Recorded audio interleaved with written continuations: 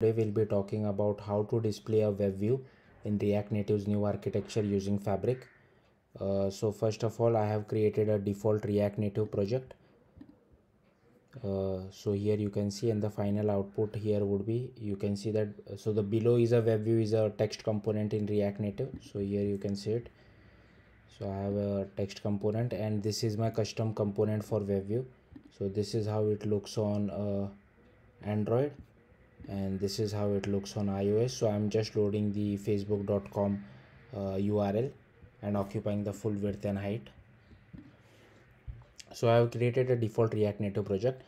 Now to enable the new architecture, I will go to the documentation. So first is for iOS, cd to your iOS directory and try to run this command. You might face two issues. This one is the first issue. So what you have to do is again cd back to your root directory of your project and try to run this command. Again go back to your iOS directory, try running this command. If you still face an issue, then this could be the one. Then you might want to try this, or if you want, you can try the other answers as well. I also have a video on my channel regarding this issue where I have explained in depth about this issue. So once this command runs successfully for iOS directory, for your iOS folder, try to run yarn iOS, and in the metro bundler you should see this fabric :true, which means the new architecture has been enabled. Same for Android as well.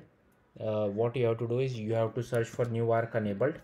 So I will just search for new arc enabled, and in gradle.properties you have to make this as true, and then run yarn Android, which will make and make sure the fabric :true is visible on your metro bundler, which means the new architecture has been enabled. Now go to Fabric native components, and here it specifies that create a folder called RTN center text outside your project root directory, but according to me it is incorrect. You should create it inside the root project, inside your React Native project, otherwise you will face a lot of issues. So don't create it outside, but create it inside your React Native project. So I have created a folder called RTN my web view, which you can see over here, and inside that create Android, iOS and JS folder. Next, what you have to do in JS folder, you have to create an interface. So mostly I have copied everything from over here. Only thing which has been changed is the name. Again, naming should be consistent. So here RTN my web view, and this in JS folder it should be RTN my web view. Whatever your folder name is, followed by native component.ts, and here whatever your folder name is.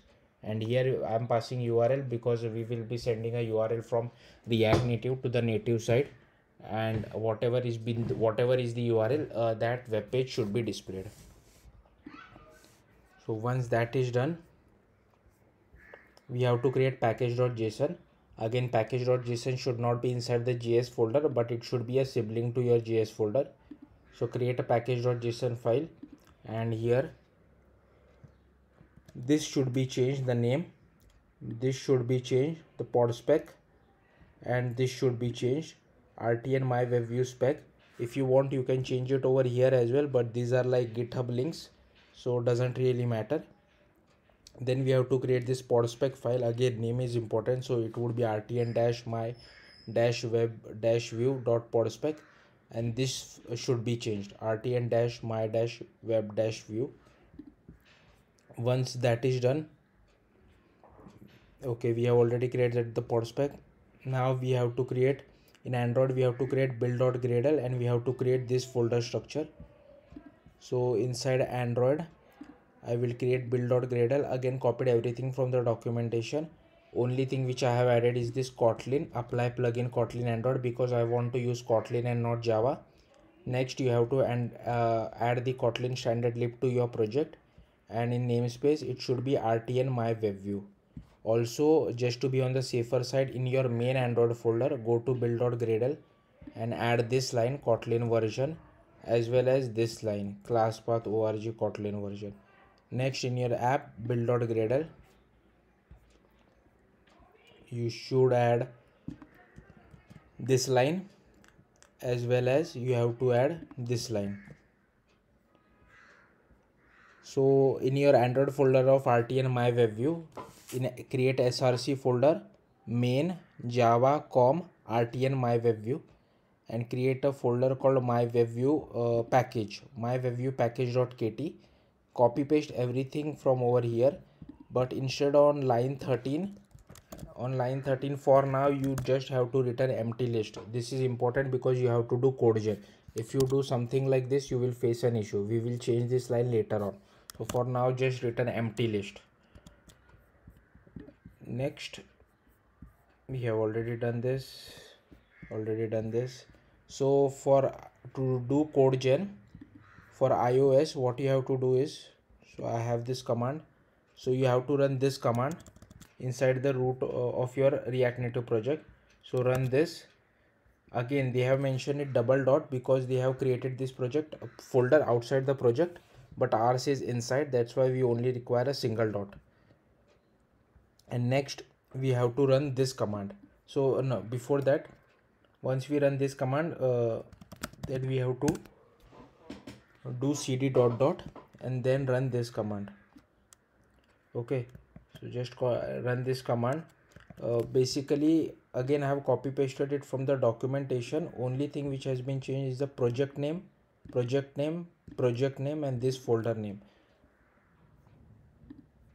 Here they have not specified the project name on output path because the RTN center text is outside the project folder, but in our case we need to provide the project name here. So this will create the generated folder which you can see over here. This folder would be generated for you. Next, we have to create the required files for iOS. So go to your iOS directory.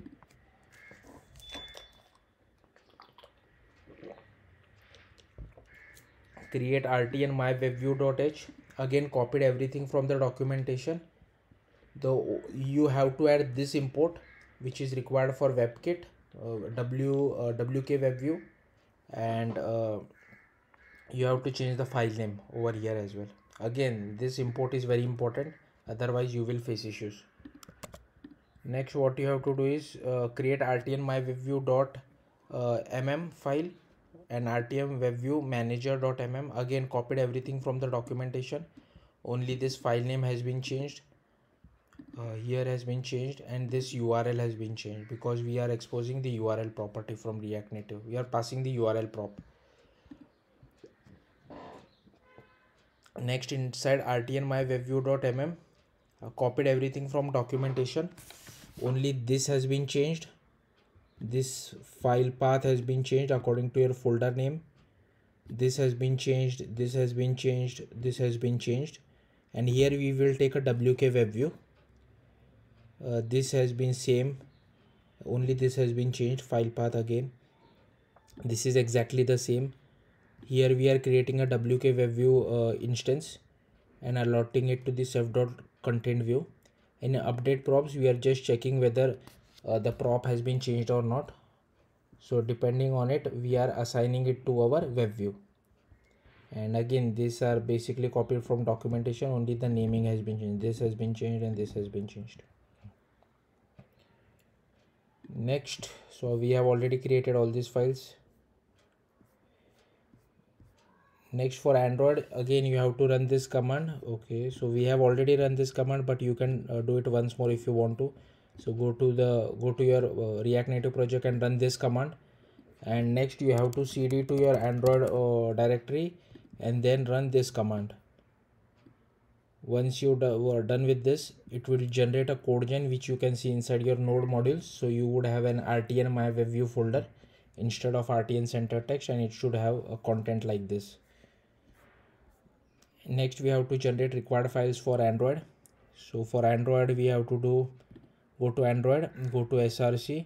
So first in my webview package.kt. Now instead of written empty list, you can write this line on line 13. And in my webview.kt, we are just extending the webview. We don't have to do much other than that. And in my webview manager, I have just copy pasted everything from documentation. Only thing that has been changed is the file names, as well as I have converted Java to Kotlin. So here you can see all the imports. Again, file name has been changed, file name changed, file name changed, file name changed. again copied from documentation. This should be your folder name, be careful with this. And here I am using the URL prop and setting it to our web view. So we have already created this and this. Now again we have to run this command. So go to your root of your React Native project and run this command. Once you run this command, you have to cd to your iOS directory and run this command again, which will generate a pod of your React Native my web view folder. So cd to your iOS and run this command.